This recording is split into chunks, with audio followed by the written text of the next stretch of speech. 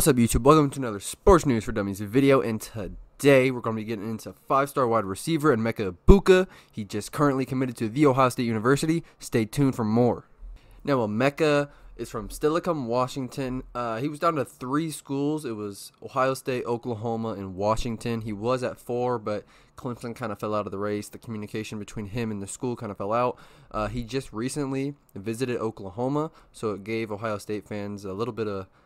They were worried a little bit because they were thinking he was maybe leaning towards Oklahoma, but in the end, he chose to come to Ohio State. And as an Ohio State fan, I'm super pumped. This is a huge pickup. Number 1 wide receiver in the class of 2021. I mean, the recruiting that Ryan Day is doing at Ohio State is absolutely insane. I mean, this is going to be maybe 2 years in a row of the number 1 recruiting class for 2021, 2022. Maybe, I'm not sure yet.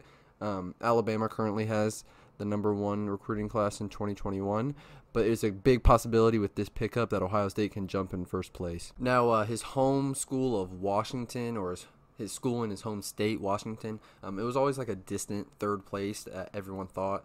I mean, it was in the running just because of it's his home state, but no one really expected him to commit to Washington. It was really a big race between Ohio State and Oklahoma. I made a more in-depth video about Emeka a couple weeks ago, so go check that out. It'll be posted up in the right-hand corner of this video. Emeka didn't get to play his senior year because of the COVID situation. Washington didn't let their high school football teams play, I guess. That's what I believe. But he had a monster junior season. His stats, again, in the other video that I recorded. I mean, Emeka's a crazy talent. I mean, he's joining some more crazy talent, but I mean, the number 1 wide receiver in the nation speaks for itself. Emeka will be joining other recruits as 5-star Jack Sawyer, 5-star Donovan Jackson, 5-star Travion Henderson, and 5-star Kyle McCord. I've also made videos about these players. Go check those out. And then in the following year, in 2022, they have Quinn Ewers coming in, and he's rated as a perfect recruit, and he's a quarterback. Like, that duo is going to be disgusting.